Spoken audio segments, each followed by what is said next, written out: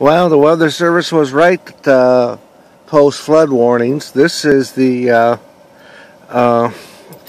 canoe launch or small boat launch at the Maple Road public access, and you can see the water is up over the boat launch and kind of in the center there.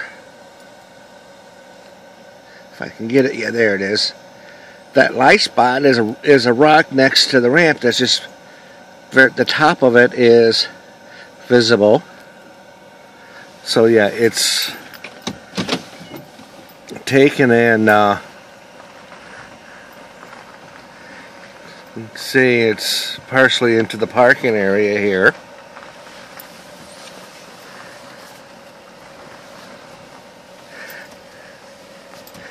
And they cut down a couple of the trees last summer, but you can kind of see as I go across the